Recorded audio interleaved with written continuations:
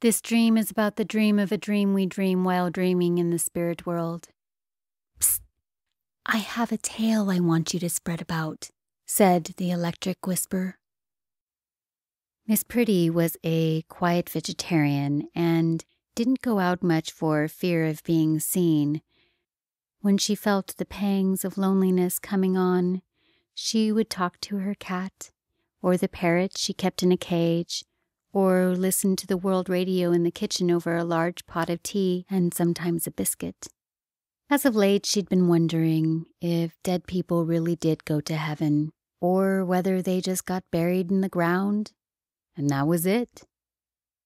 And so it shouldn't have been such a surprise when she was answered out of the blue later that day as she was taking the air by the open window when a hard pan of dead light crept in and said, "Do I speak to you?"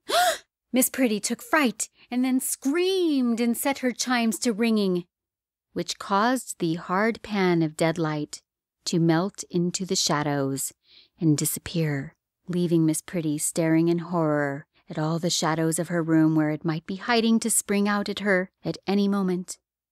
Miss Pretty ran for the door in the clothes and shoes she was wearing and grabbed her suitcase in passing and began fumbling with the locks and bolts to get out, all the while with the fear of God in her that she would be caught by whatever was in the room behind her. "We are not amused by your secrecy," said the X-ray dog to Miss Pretty, "but we have ways to entice you to open up. For the love of God, give me an apple so that I can eat it with my teeth," said Miss Pretty to the stupid dog that wouldn't stop talking. "Oh, my aching bones," moaned the backstreet hero from his grave and clutching his knees, hips, hands, and feet all over until he was curled up into a ball of misery, aching and moaning. "Get up," said the moon. "You've got work to do." "Now hear this. Now hear this.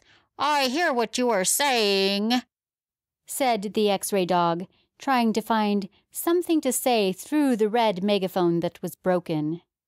The megaphone squeaked and said, "If you can't be here, then be there." The dragon raised its head at all this and said, "You're keeping me awake." And now, the only time that is left is until the 28th.